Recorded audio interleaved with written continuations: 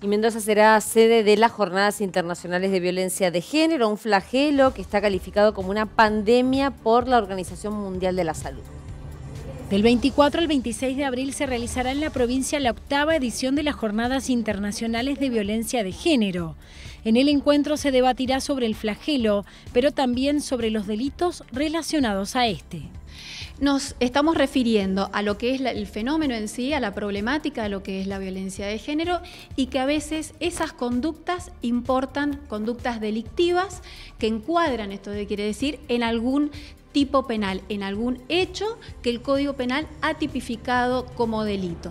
En el año 2018 en nuestra provincia se produjeron 16 femicidios según la organización Casa del Encuentro.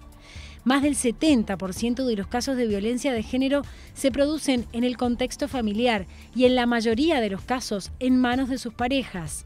Por eso se trata de un tipo de delito diferente que debe ser encarado de un modo particular. Estos hechos están atravesados por un montón de situaciones que interpelan a la persona que va a exponer su vida, porque lo que va a exponer es a contar una historia de violencia y donde encima la persona que va a denunciar no es un desconocido, es posiblemente el padre de sus hijos o la persona con la quien confió y con la que convive. Entonces juegan un montón de puntos que lo hacen complejo, no solamente en el abordaje, sino estas idas y vueltas y culpas que a veces suceden cuando en realidad todavía está en juego sentimientos, ¿no? Siempre hablar de femicidio es una noticia que no solamente apena, sino que nos interpela a dar soluciones, pero que lejos de ser solamente el Poder Judicial quien debe dar soluciones, son soluciones que deben ser comprensivas y transversales de todos los poderes del Estado e incluso las organizaciones de la sociedad civil, ¿no?